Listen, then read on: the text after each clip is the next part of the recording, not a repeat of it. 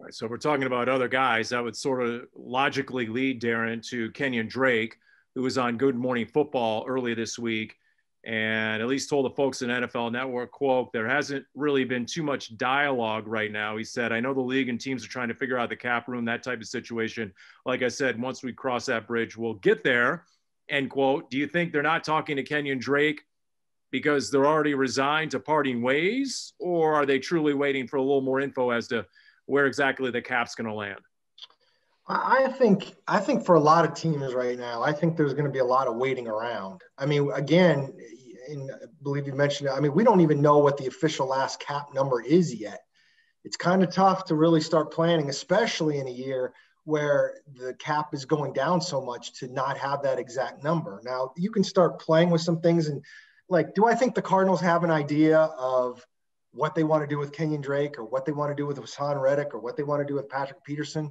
Of course I do. Does that mean that they have had that dialogue yet? No. Does that mean that they think they're going to necessarily be able to keep or lose any of them individually? I don't know if they know that yet. There's just, again, so many unknowns. You don't know who's going to be on the market. I mean, if you're Kenyan Drake, for instance, here, and let's say the Cards do want you back, but it's only on an X amount of dollars. If you're Kenyan Drake, is this a good place for you to stay for one more year and try and build up something and hit the market again? Do you want to move when you just feel like you're going to do a 1 year deal and be done with it anyways? I mean, that's something that the players are going to have to start figuring out too. Is it's not just the money. Is it uprooting yourself for 1 year?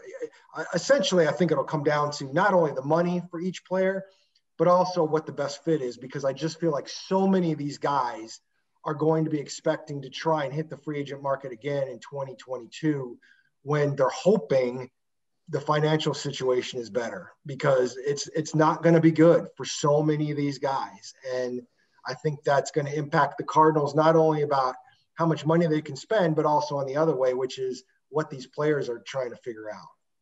And look, we're going to be having these conversations for at least the next couple of months here on Cardinals Underground, brought to you by Pacific Office Automation, proud partner of the Arizona Cardinals. Team owner Michael Bidwill was on 98.7 FM Arizona Sports, and he was asked about specific players, and he basically came back to the same refrain, Kyle, and that was to say that, look, a lot of these veteran players need to work with us, quote unquote, is what Michael Bidwill said. And he mentioned how the salary cap's going down. In any case, it is going down. There's going to be less to work with. And so, he also added how veterans are going to be cut around the league. So if Kenyan Drake, if there isn't a deal to be had in place with the Cardinals, I think the Cards might feel like, you know what? We're fairly confident there's going to be some pretty talented running backs out on that open market that we can potentially sign. Yeah, it seems to me like every team might identify 2 or 3 guys that they really want to go after and give a pretty good deal to. And after that, like you said, if you think certain position, there's a lot of comparable talent, you just wait it out and see who signs and see who doesn't. And if there's a group of 5 guys that you feel comfortable with, chances are 2 or 3 of them are going to be on the market a week or 2 after the big rush of free agency, and you can get them at big time discounts. So I agree with you. Like the players right now are in a tough spot where they understand the production they did during the season and what that means in a usual season. But now, knowing that the cap is so low, do you take a risk and not re-sign and go to a market with an upside of maybe getting that deal, and with the downside of having to sign a 1 year for much less than you think you're worth? So I think it's a tough call for a lot of players. And from the team side, so many teams are up against the cap that they're not going to be raising their offers and negotiating a lot. I feel like this is going to be their number for certain guys. And if they don't want it, then they're just going to let them go, because there are going to be deals in free agency. And I will say this too, in a normal situation, when you start talking about players taking less than, what they're worth and having to make those decisions, in a normal time, if you're a team, you're like, yes, this is a great situation for us. But the reason they're taking less here is because the teams won't have the ability to sign those guys. So I still think it's the players that come out in a worse position on an individual basis.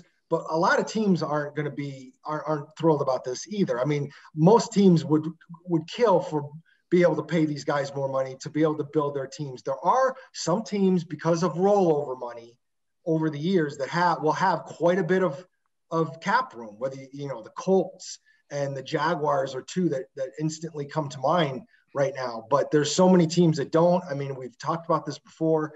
The Saints and the Steelers and the Rams, last I checked, were among the teams that are hopelessly underwater in terms of how the cap is going to go. And I don't know how they are supposed to put together a team this year that's supposed to be competitive. So again, I think this offseason is going to be fascinating for somebody like me, who, guess what? I don't have the pressure of trying to get signed or be signing anybody. I just get to sit back and watch how it plays out. Guess what? Chase Edmonds might be right. There's going to be a lot of talented players signing one-year deals. And there might be the ability of some teams to make a run at a super team with a bunch of one-year signees. I mean,